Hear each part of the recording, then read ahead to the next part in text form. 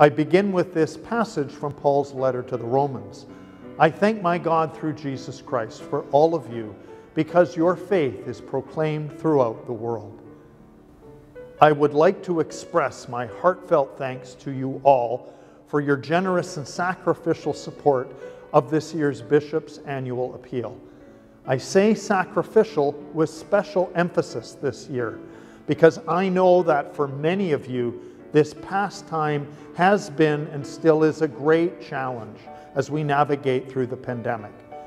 The basic needs of the church have not changed because of the pandemic, and to be able to have basically reached our goal is, well, both amazing and deeply gratifying. I keep saying in various homilies and presentations that although the hardship and evil of the pandemic is not God's will, God's grace has and is always strongest through our greatest trials and tragedies. I have very much found this to be the case during the pandemic.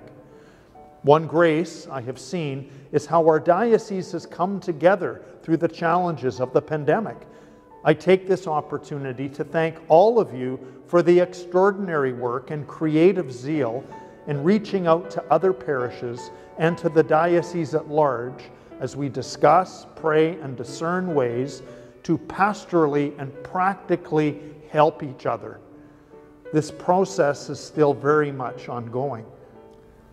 So thank you, clergy, religious, and lay faithful of the Diocese of Saskatoon, for doing more than just financial giving, but stepping forward in faith and trust to carry out the life, mission, and ministry of Jesus Christ and His church in difficult times.